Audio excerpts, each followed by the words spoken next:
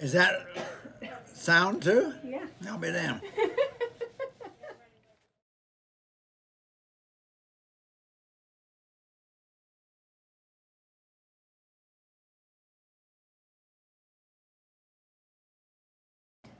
Task at hand.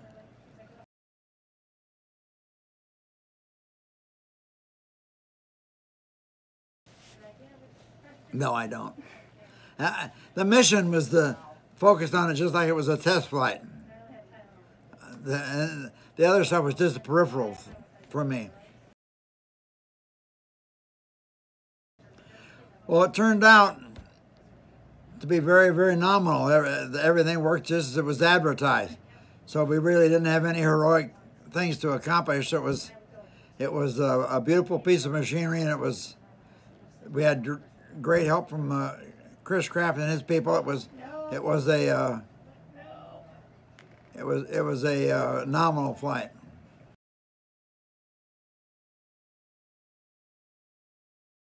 Well, I think the first thing that I thought about was all our family, my wife and kids back on the Earth, and that was to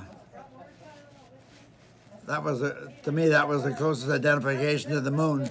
I mean, to the Earth. While I was around the moon.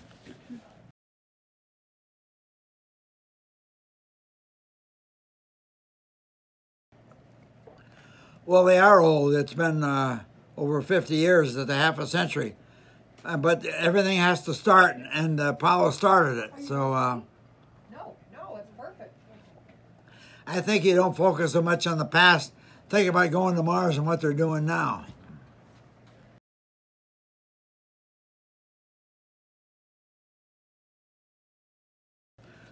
No, I don't believe that had anything to do with it. I think the fact of life, it is a very forbidding, foreboding place and I don't think that describing it as it really is going to make much of a difference.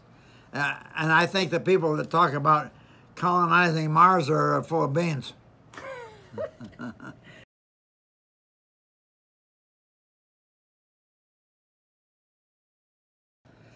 No, I told Deke Slayton after Apollo 8 that I didn't want. We as far as that's concerned, we had won the war. The Soviets never really seriously tried to get to the moon after Apollo 8, and that's why I was there. Mm-hmm.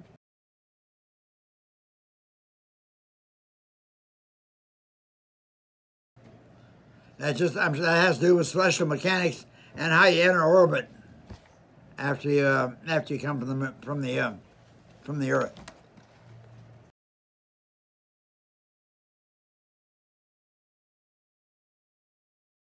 Was this talking about the lunar module? Yes.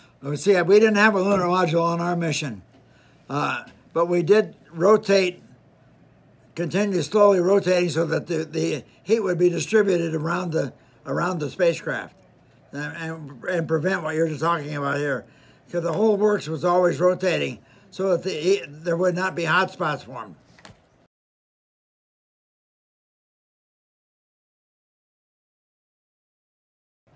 I think the most interesting thing about Gemini 7 was we were given a direction to point the spacecraft, and right out in the middle of the ocean came a Polaris missile.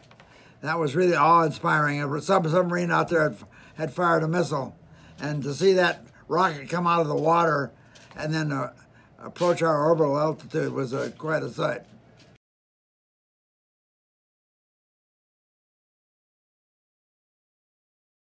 Thank you.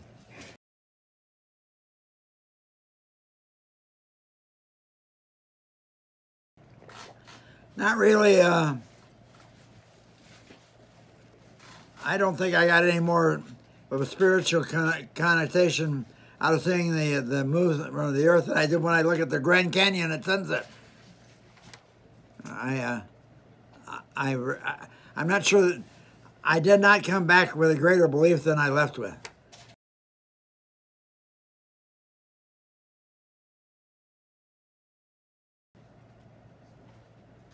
I think we got ahead of the Russians during the Gemini flights.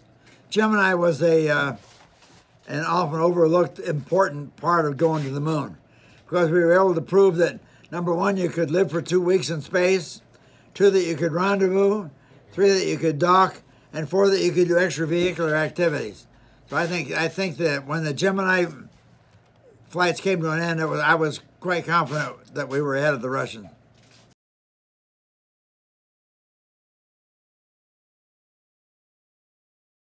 No, I don't. I don't have any reason to go.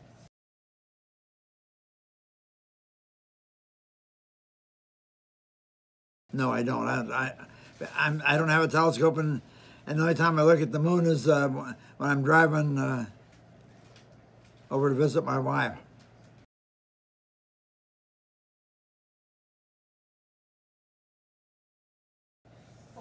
But I think stepping out on the carrier after Apollo 8 was a very, very high point for me.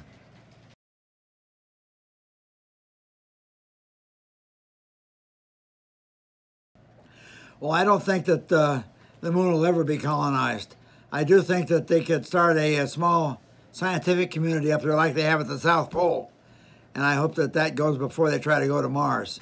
But you got to understand, that's me. I haven't been involved in it for 50 years, so I'm sure that, and I have trust and confidence that the people at NASA know what they're doing. F-86. P-51. I think they'll probably be safe, but I think it's more in the form of carnival than space exploration. I can't imagine why anybody would spend all that money to spend 4 or 5 minutes in waitlistes.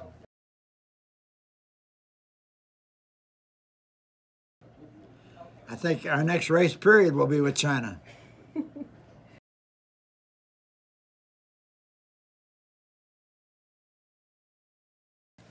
Well, the Johnstone centrifuge was a very important training facility, and it was the best centrifuge in the country at that time. So I used it. We used it when I was at the test pilot school, and that was before the NASA were able to build their centrifuge. And I just say that the Navy centrifuge was very important in the early space days.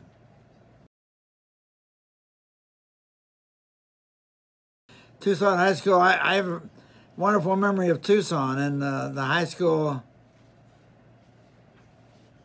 I was well prepared when I went to college. They did a wonderful job there. It was, most importantly, I met my wife there. Well, I still look back with nostalgia at the high school. One of the first places I try to drive by when I get back. The high school games football games used to outdraw the university games.